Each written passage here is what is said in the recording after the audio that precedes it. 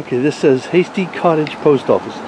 This firecracker cottage was one of several built in the 80s by Nathaniel and Elizabeth Hasty, early Ponce Park settlers who are buried across the street in a family cemetery along with their faithful handyman Coco Bill Williams. In the early 1940s, this cottage served as the post office with Ellen Meyer as postmistress.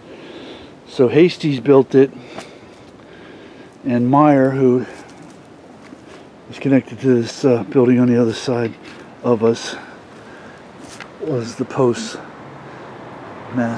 mistress. This is an 1880s building. This is on the National Register. When the museum, which is the other building across from us, is open, you can see, you can, I guess, visit this building. Really, there's nothing in there to see from here, anyway.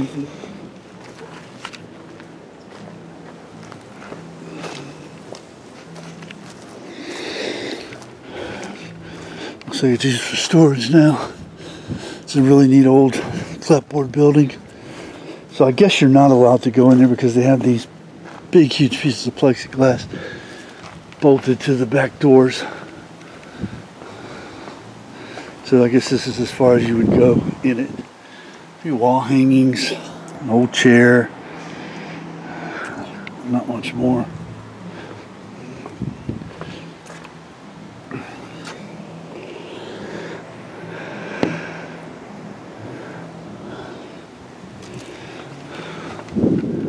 Okay.